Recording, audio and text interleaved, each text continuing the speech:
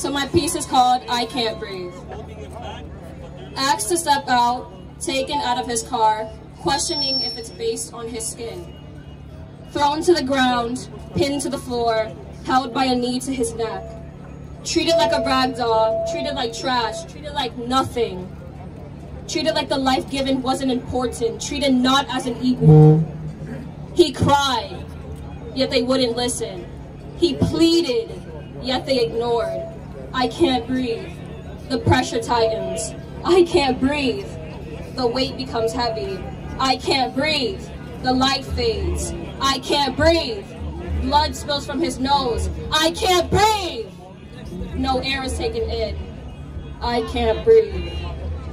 With a final blink, his body is laid to rest. And now we're forced to protest because his words were oppressed and his rights weren't met. Please get your knee off my neck. I can't breathe. George Floyd.